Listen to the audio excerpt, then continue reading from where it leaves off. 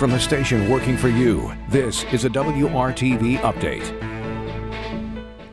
Hello, I'm WRTV's Nicole Griffin, and these are your latest headlines. We are waiting for more information on an officer-involved shooting on the north side. This happened around 10:30 Wednesday night near 86th Street and Harcourt Road on the city's north side. Metro Police say they were tracking a suspect in connection to shots being fired into a home and vehicle earlier this month.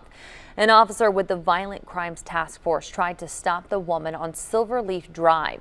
The woman, who police say was carrying a weapon, was shot by an officer. She was taken to the hospital and is listed as stable. Metro Police say the officer firing the shots was wearing a body camera. The officer is now on administrative leave. The city's Use of Force Board will also investigate. Changes are coming to the Supplemental Nutrition Assistance Program, or SNAP, and they could affect how much you receive in assistance. The program allows Hoosiers the opportunity to purchase healthier food and move towards self-sufficiency.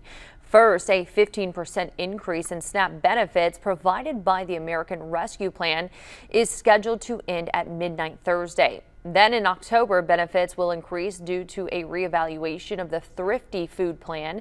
The Indiana Family and Social Services Administration says SNAP members might see a slight increase in the benefits they receive.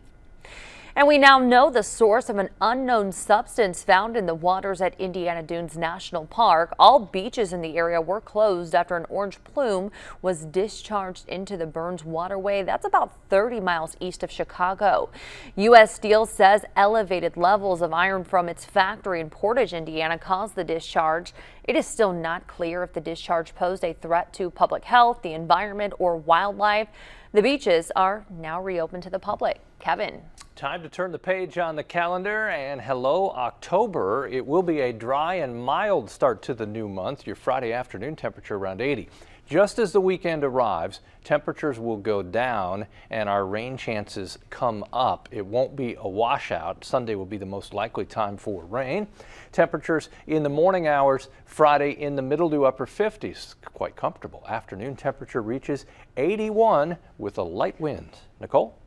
Kevin, thank you. Stay on top of the very latest news anytime by downloading the WRTV mobile app, and we are also available 24/7 across all popular streaming devices, including Roku, Amazon Fire TV, Apple TV, and Android TV.